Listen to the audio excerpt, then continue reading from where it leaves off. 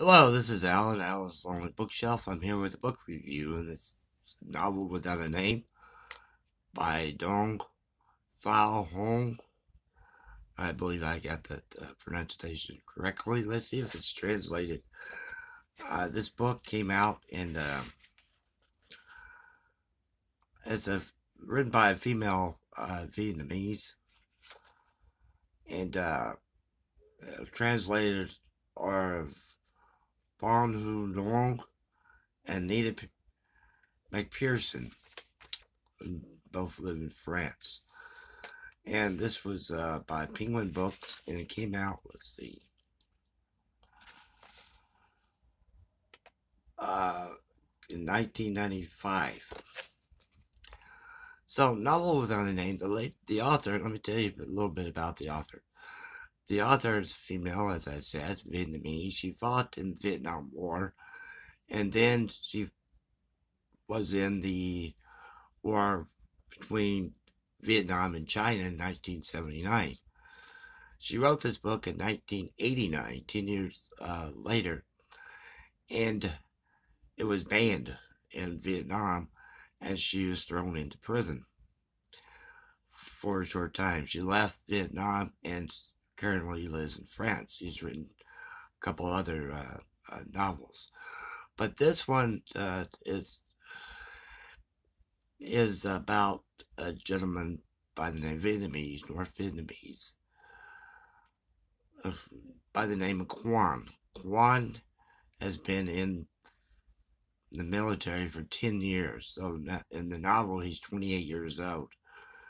It was idealistic, opportunist, and do something for the fatherland and for the communist cause. So he is in a camp, a base camp in North Vietnam, and this is actually set. Let me backtrack. This is set towards the end of the Vietnam War, which ended in '75. So Quan is given permission to leave and go to his village, take like a month and a half off, and just go through his village and give him a little map of he has to go to the commander's post where the commanders are and give him a little map on a matchbox. So it's said it's hard to see. He didn't know the directions a lot of times because when he said in the book when you're in the jungle and you yell, nobody will hear you at all. So he makes his travels, and the book is mostly about his travels and how there in one part he visits. Well, let me take that back. I'm sorry. I didn't start. Let me read you a couple pages from this. I pressed my face to the earth. Yes, master, today I learned the lesson. Oh, happiness. The fog soaked into my clothes. Prickly grass tickled me, scratching my feet, my legs. I could feel the sun burning my scalp, my back, the shaved nape of my neck. This delicious warmth washed over my head, my body in million droplets of lights. I feel my pale skin red in the sun, the pleasure of it, just being alive.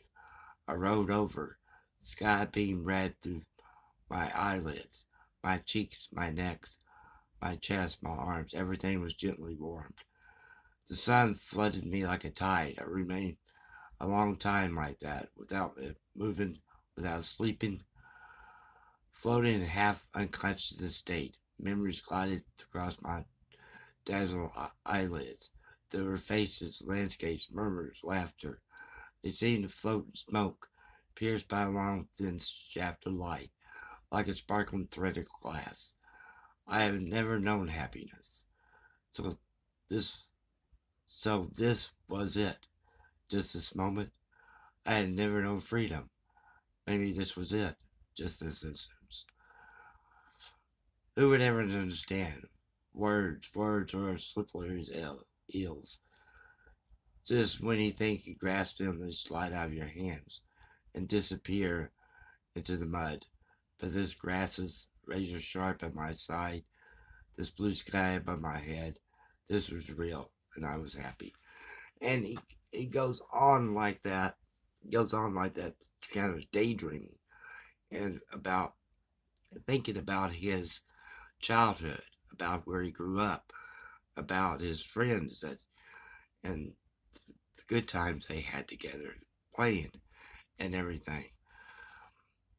And then he says he reached the footpath through the forest marked N22 on the map. 300 yards down the path, he saw a board bearing a cross and the word shelter. And map in hand, he walked towards it. So he goes into the shelter and meets this lady whose only job is to get the dead bodies and bury them. The dead bodies from the war, bury them. And that's the job. And she wants to lie with him. But he said he can't because the Americans put something in the air which caused them to be impotent. The book goes on and it comes upon his friend that he grew up with. And they both were excited about going into the war. And his friend was in in this side jacket ward because they also suffered from PTSD. And the North Vietnamese did. So he goes into that camp and finds out this and gets his friend out of the hospital, and then he goes back to his village and talks about this village, how his estranged father told him that his brother had died in the war. And Juan didn't he know that? Didn't he know his brother died in the war? Later on in the story, he finds mail, and it was written by his girlfriend,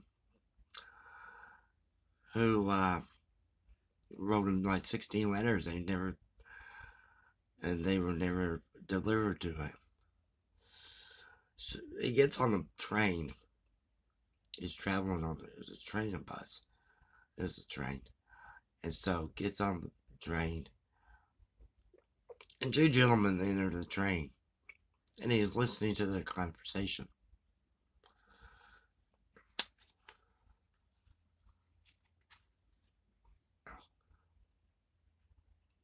And let me find some verses for you. One gentleman is named Mr. Lai, the other one is named Mr. Boo, that's B-U-U. And they are having as I said, a conversation. One of them says, before 1 out of every 10 of them, you could find at least 7 who were honest, civilized.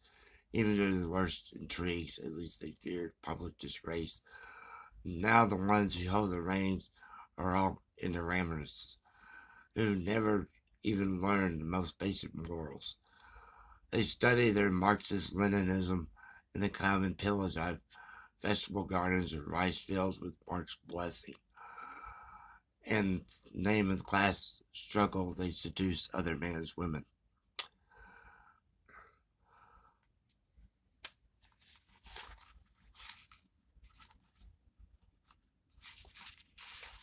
And let me go on here.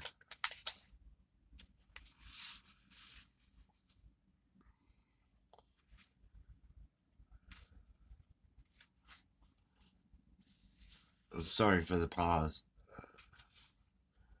I haven't seemed to have lost my place here.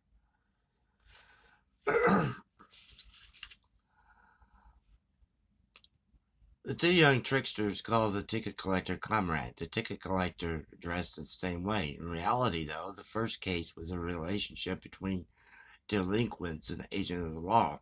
The second case, now, that was a relationship between master and servant. If the party is faithful servant of the people, as Ho Chi Minh says, then the ticket collector is just a servant's servant.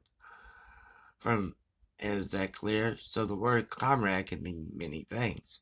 From a logistic point of view, it's a lie. From a historical point of view, it's adaptation. And from a practical angle, well, it's just the leader's trick. In a civilized society, we should try to make the form correspond to the substance. You're so naive, the fat little guy said it. We don't always need to have civilized society. And the person said, I don't follow you.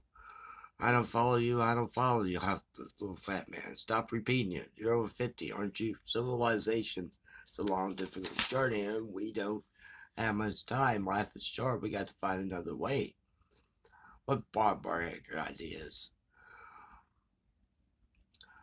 The tall one,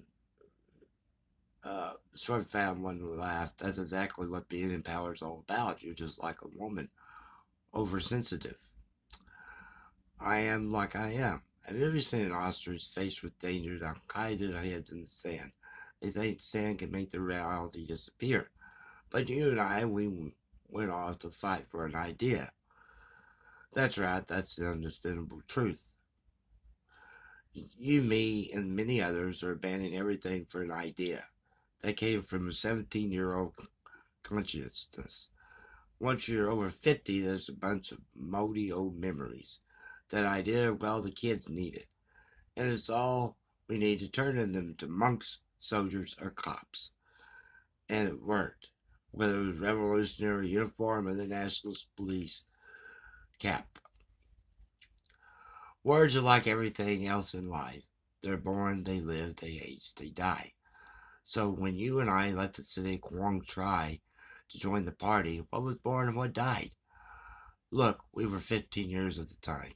We were young. The revolution was also young, fresh. We sang our way from one battle to the next, the clamorous chant. How did that go again? Oh, yeah. You come from a land steeped in salt and bile, and I'm from the village where the plow was worn down by stones. Lovely lyrics, huh? Words have flowered and bear fruit. Now they start to fade. That's the universal law. Revolution, like love, blooms and then withers. But revolution rots much faster than love, comrade. The loss is true. The more we need to believe in it. That's the art of governing. Spread the word. Now that's you intellectual's job. We pay for it. And the book goes on when Ron returns back to his camp, and they have a couple of battles, and he has to, because he's a captain, he has to dispute between other soldiers in the camp, and then he has to lie in a coffin at night because of the tigers. They eat soup made with orangutan. You see the little paws dancing in the soup. They also, Link shows up on the table, but they don't shoot it because it might cause them to have, what's the word? It's a bad omen. Yeah, it's a bad omen. So this is a very good book. I highly recommend it. And thank you for watching.